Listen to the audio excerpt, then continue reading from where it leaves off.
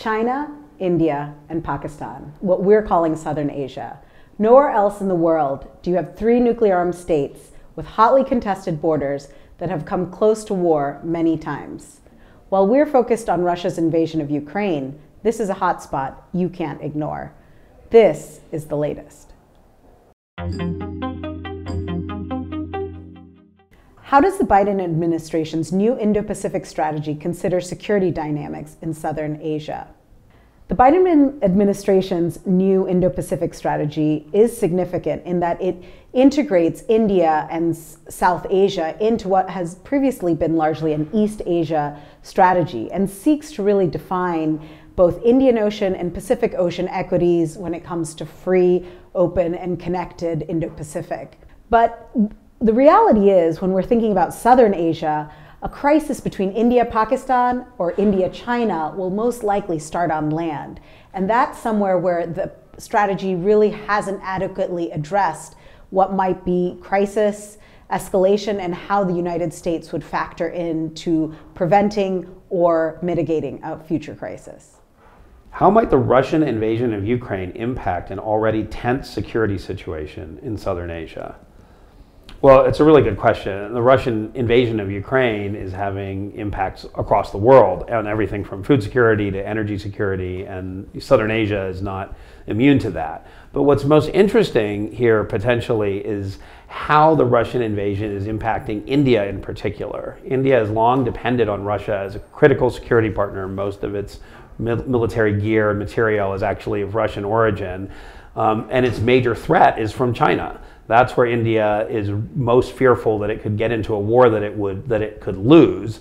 And this war is leading China and Russia to get closer and closer. China has basically stood by Russia.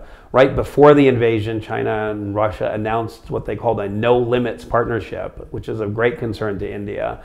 And I think it leads to a lot of questions about how these states will behave. Will Russia back up India if there's a conflict with China? Will China back up Pakistan if Pakistan and India have a conflict? Or will China try to take advantage of that kind of conflict and potentially open a two-front war for India? And I think Russia's actions in Ukraine lend more uncertainty to all of those sorts of questions. India and Pakistan appear to be upholding their latest ceasefire agreement. What lessons should we draw? It is very significant that the February 2021 resumption of India and Pakistan's ceasefire agreement along the line of control has held as long as it has. And I think it's interesting, the lesson here is twofold. One, that I think both India and Pakistan recognize the dangers of escalation, that it's much harder to de-escalate and contain crisis between the two countries, especially with China as a complicating factor.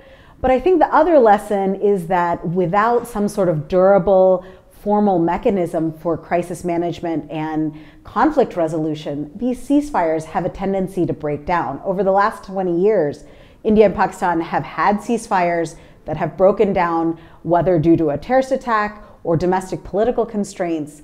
And so we risk going back into periods of high ceasefire violations and cross-border incidents that can spiral out of control. What are the prospects for future nuclear talks in Southern Asia?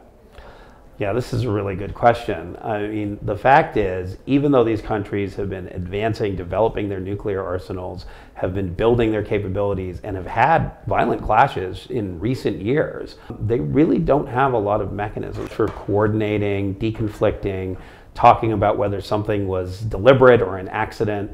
And I think the prospect for actual talks, actual strategic stability dialogues like we saw between the US and the Soviet Union decades ago, it seems really low.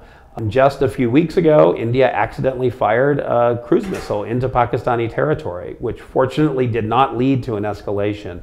But it's the kind of thing that highlights why it would be really stabilizing for China, India, and Pakistan to figure out a way to talk about how they approach conflict and stability and how they manage their nuclear arsenals.